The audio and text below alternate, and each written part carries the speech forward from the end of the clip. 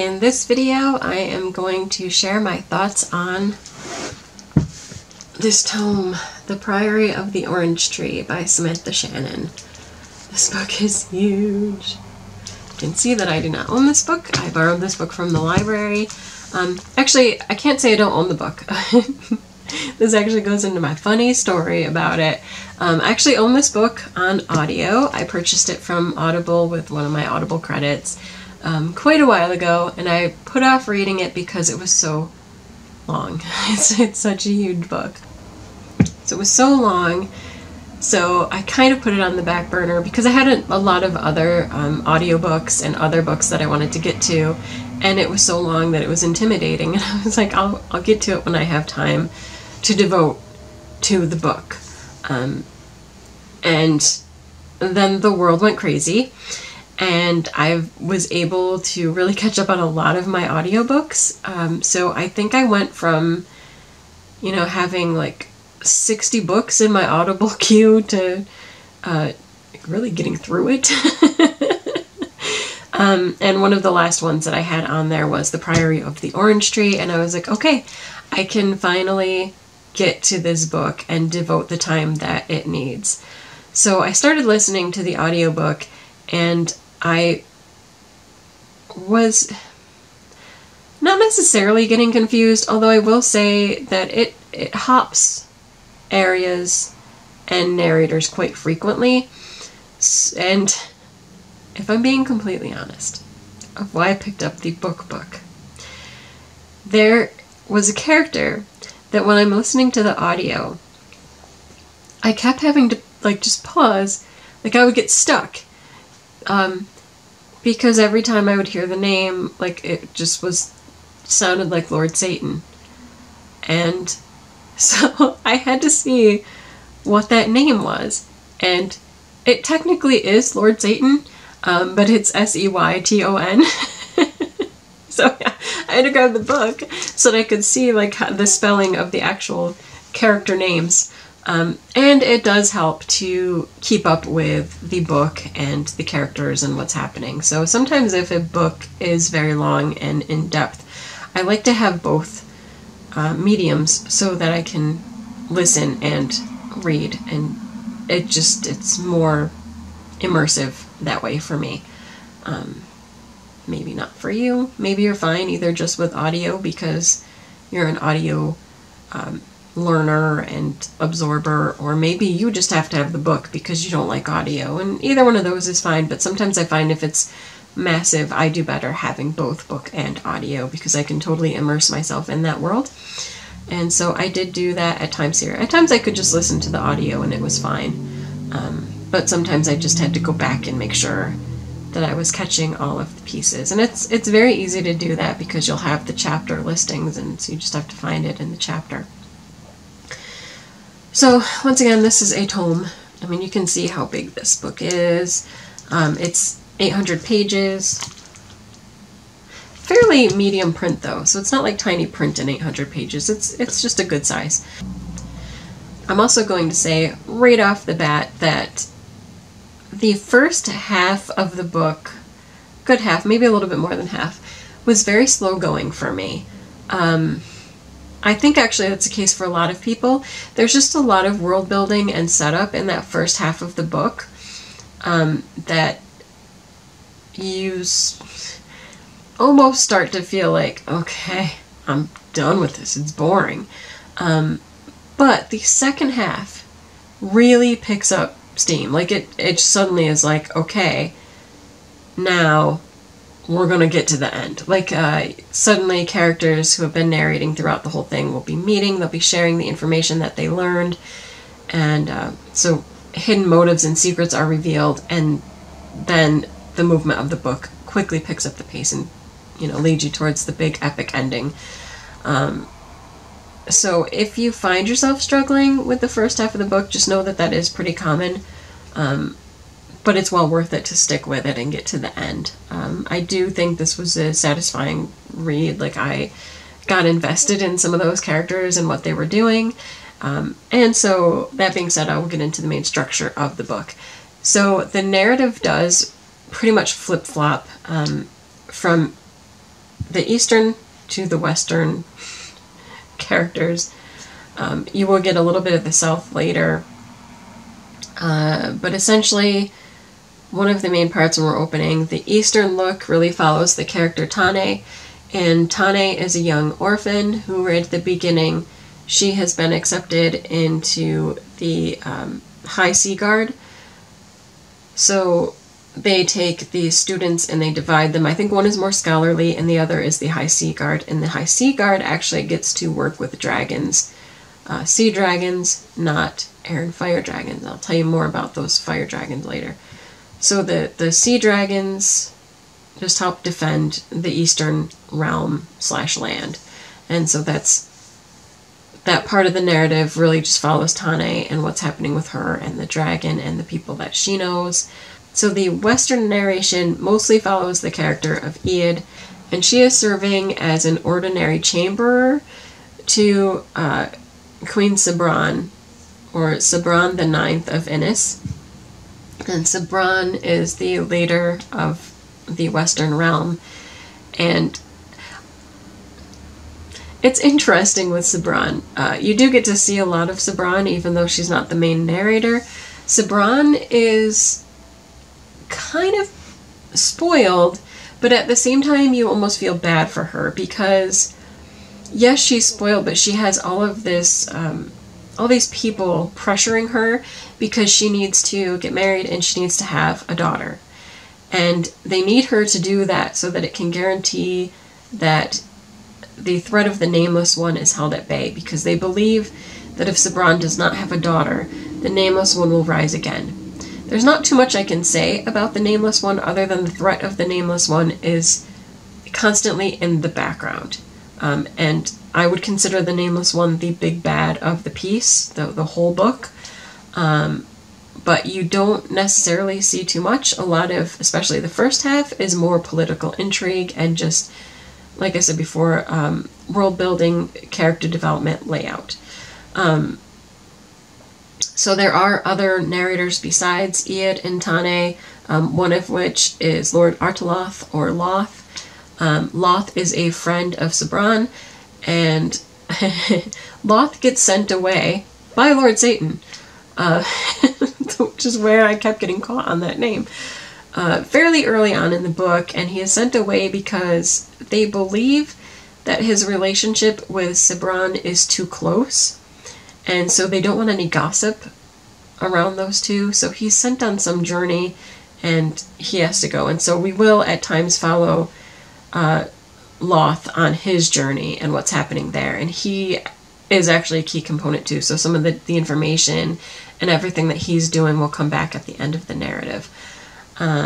Another character narrator is Niclaise, and Niclaise is an older character. I think he's supposed to be around 64 or 65 at the beginning of this narration, and he's had an interesting past, which I won't get too into, but essentially Niclaise is an alchemist and an anatomist, and he is searching for the secret to eternal life. So, you know, think of a lot of other alchemists, including Nicholas Flamel, and the whole quest for the Philosopher's Stone and eternal life. That's essentially Niclaise's role in this, but he also comes to some other discoveries and things happen in his journey. I'm trying to think if we have other narrators. They're the main four, I would say. You're going to see a lot of Loth, Niclaise, Aid, and Tane. Iad. I just said her name wrong. Sorry. You'll see a lot of Iad.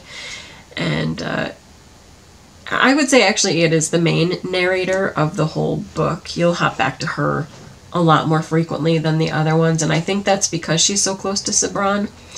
So in the initial setup and the plot development, there's a lot kind of going against Sabran. So not only does she have that force that's trying to get her to get married and have a baby, a daughter I should say. They don't want just a baby, it has to be the daughter, the next queen that's going to take over Innis. Beyond that, there are shady political dealings that are trying to get rid of Sabran. So she gets a lot of death threats and risky things happening around her, and you do kind of feel for her. It is not easy. So you will see that, and I don't know, I don't want to reveal too much. There is more to Iad than her just being this chamberer, and you will see her development and who she actually is revealed. And especially as more of the plots against Sabran come out, then also more of Iad and her actual purpose is revealed, and it's all very intriguing. Now, another representation that is always present, but not necessarily present, is the South, and to the south is the Priory. And yes, this Priory, the Priory of the Orange Tree. And it's really fascinating because in this world, there is this overarching mythology and cosmology of the land. So I think it's really interesting when you start to meet these other characters, and as they interact, you start to see people believe that other areas have heretical beliefs, but are they heretical? You have to stick with the whole story to get how everything works together at the end. And I just thought that was fascinating because you only get pieces here and there. It'll be, you know, to the west, they have their belief about how their land was formed and who their heroes are. But the Priory holds this other belief. And then, of course, the east has theirs. And I think the north is actually where the Nameless One is based. So we don't see too much of the north other than the kind of threat from the north. But it's very interesting, and a lot of that whole cosmology also ties back into the Nameless One and what's happening there. And as I said earlier with the dragons of fire, as opposed to those water dragons that are working with the east, they are from the Nameless One. So they're actually part of the threat that's happening. So people do not like those other dragons. Everybody outside of the east kind of has a negative feelings about dragons in general, but like at least the east respects the water dragons. They only fear the dragons from the Nameless One. But it's all very interesting. I love how the stories interwove and came to a completion. I will say just an added thing. So there is kind of magic. It's not an overwhelming magic system, but the magic comes more from the Priory and their belief system, as opposed to the two other realms to the west and east. And I thought that was fascinating too. I don't know. I do like how everything came together. So again, even though I struggled with that first part of the book because it is so overwhelming and there's so much world building and so many characters, there are so many characters. Still, when it came together, when you see those little threads in the narration finally start to be woven together to create that final piece at the end, it is so satisfying and it's so good. Because I was worried about that. I'm like, where is this going? I'm starting to lose my interest and get bored.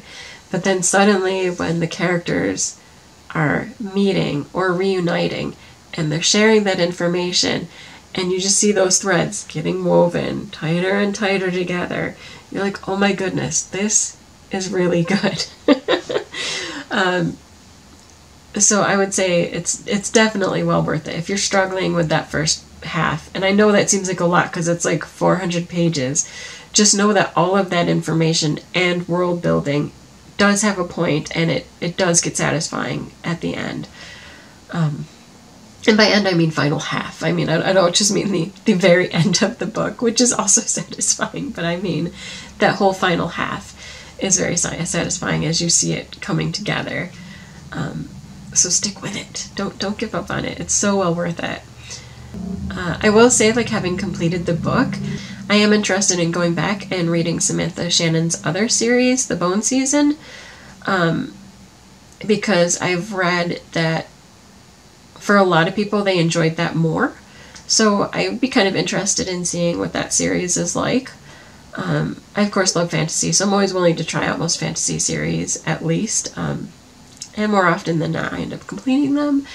But, you know, having enjoyed that last half of this book, I would be interested to see, like, how she does on the narrative of the Bone Season.